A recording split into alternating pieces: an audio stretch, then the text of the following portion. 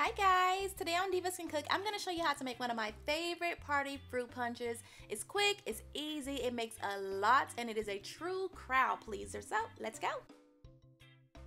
Alright, so here is what we are working with today. I'm going to add my Hawaiian punch into this large bowl. Here's a little punch bowl. Then we're going to add in this pink lemonade concentrate. Use your favorite brand. Just plop it on and like that, okay? Then we're going to stir it up. Make sure everything is combined. This pink lemonade gives it a nice tartness, kind of like a candy. This punch is so good. All right, next I'm going to add in my pineapple juice. Pour that right on in. And then I said, Monique, girl, get you a bigger bowl, okay? So I went and got a bigger bowl. You need a big bowl to make this punch because it makes a lot, all right? Then we're going to add in my Sprite. All right, my little Sprite. You can use ginger ale if you want to, if you don't like Sprite or, whatevs.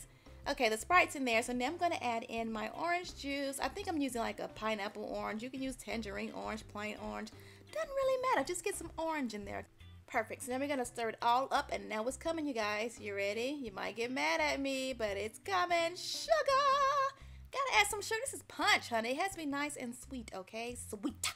So I like it. I'm going to stir it up, get that sugar all dissolved, and then last, I'm going to add in my sparkling white grape juice. I kind of like that little hint of grape at the end, a little sparkling.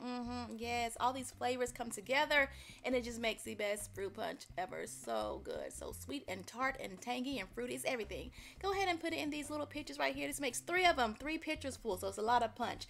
And then also you have to do this. Oh my gosh, it's not even an option. You have to make these cute little punch cubes to keep your punch nice and cold. Everybody loves these little punch cubes. They love them. So yeah, make them.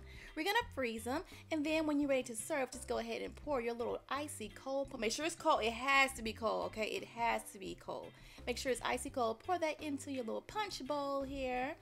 And there goes our little punch cubes going into our punch bowl. Make a lot of these, you guys, because it looks so cute when there's so many floating in the bowl, and everybody really like these. I hope you guys enjoyed this recipe. Don't forget, there's new recipe videos coming every Thursday and Sunday at 8 o'clock. Don't forget to subscribe. Later.